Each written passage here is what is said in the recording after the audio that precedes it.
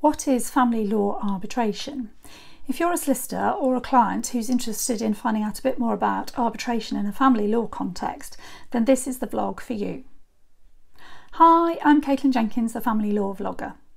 So today's vlog is about arbitration in the family law world. Arbitration has been going in various other jurisdictions, but it was introduced to the jurisdiction of England and Wales in a family law context by my Mills and Reeve colleague Suzanne Kingston, who's one of the initiators of it and is now a trainer for those who want to be arbitrators in England and Wales. So arbitration, first thing to think about is there are two types of arbitrators. Some people are trained in both, but generally people are either a children arbitrator, so can arbitrate in family law matters relating to private law children cases, or they're arbitrators on the financial aspects of separation and divorce.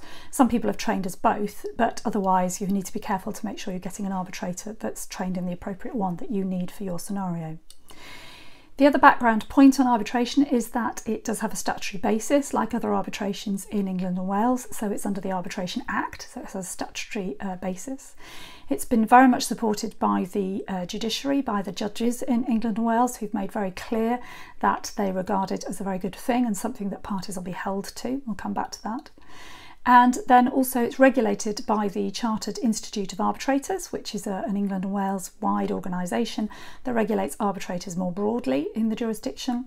And there's effectively a subcommittee of the Chartered Institute, which is the Institute of Family Law Arbitrators, IFLA, which deals with the regulation of and the administration of family law arbitrators in England.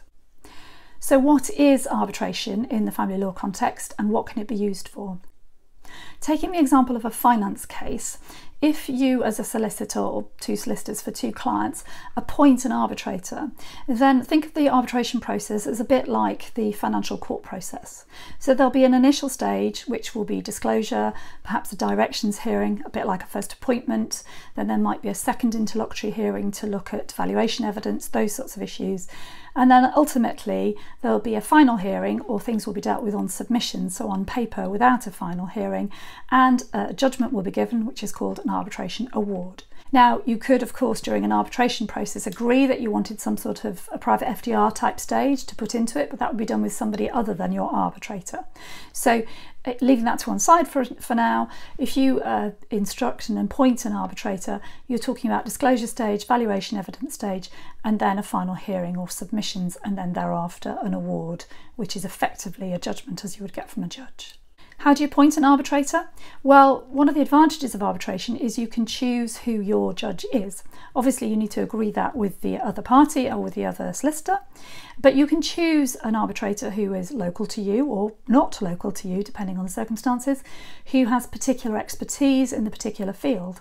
So for example, if you have a case that involves complex business structures, then you might want to go to a solicitor or barrister who is an arbitrator on financial matters, who has particular expertise in that field. And so you know that they will have not only the theoretical qualifications, but also the experience to actually deal with a case in a way that would be helpful to both parties and get a solution. You can appoint an arbitrator either by choosing the arbitrator because you know they happen to be trained, or from looking at the IFLA website, the Institute of Family Law Arbitrators website, or if you can't agree the appointment of your arbitrator, but you do both definitely decide you want to arbitrate, then you can file the necessary paperwork with IFLA and they will actually appoint an appropriately trained and local IFLA arbitrator for you if you can't decide who it should be. So for example, I'm an arbitrator on the financial aspects and I'm a solicitor arbitrator. What is the arbitration process? That will to some extent depend on the case and also on the arbitrator. What I tend to do when solicitors contact me about possibly being an arbitrator in their case is to invite both solicitors to summarise for me on a no obligation basis what the background situation is, and then I have a telephone call with the solicitors only where I understand a little bit more about what the case is about, understand what expertise they're seeking, and we sort of scope out what the case might involve. Then at that stage, if the solicitors and the clients are happy to proceed with the appointment of the arbitrator, then I would invite them to fill in the actual arbitration form that you can find on the IFLA website, and it's only once that form has been signed by the parties and the solicitors and the arbitrator has then accepted the arbitration that the actual arbitration process begins. Now, once the arbitration process begins, both parties are bound by it. So it is binding arbitration in that sense. It's not like mediation, which is voluntary, or collaborative law, which is voluntary. It is once you've committed to it, then you have to go through all the way through with that arbitrator, who will make an award, which is the equivalent of a judgment, and you should, or the clients should, be expected to be held to it. Yes, the solicitors will then need to record that arbitration award into an order that the judge will have to approve by consent through the courts.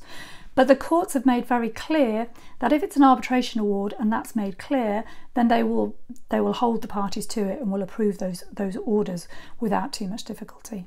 So arbitration is a binding process, and that's one of the things that distinguishes it from mediation, from collaborative law, from a voluntary exchange of information and negotiating through solicitors. The advantage of that, of course, is that you can be bound. You can have a process that doesn't involve, unfortunately, the delays and the cost of a court process and the vagaries of having to deal with the judiciary, who, through no fault of their own, are under a lot of pressure in terms of time and other cases, and so may not actually, when you get to court, particularly for negotiation hearings, have that much time to devote to a case. A private arbitrator will have the time and the incentive to focus on the case and make sure that they give good time and therefore good quality judgment to the issues before them, whether that's an interim situation or in terms of a final hearing or considering of final submissions and the writing of the arbitration award. Overall, therefore, arbitration is effectively having a private court process with a private judge. You don't have to pay a court fee for starting that process, but you do pay the arbitrator. Most arbitrators will give either a fixed fee or a staged fee for the payment for the arbitration process, and that's something I would scope out with the solicitors and the clients in that free, no obligation conversation initially up front, and won't usually release their arbitration award until those fees have been paid. Usually the arbitrator's fee is divided equally between the parties, but other things can be agreed, but that's the starting point. As always with the Family Law Vlog, if you're considering arbitration for yourself or for your clients, then you should take some more detailed and specialist advice on arbitration as a process and whether it's suitable for you or the case that your clients have got.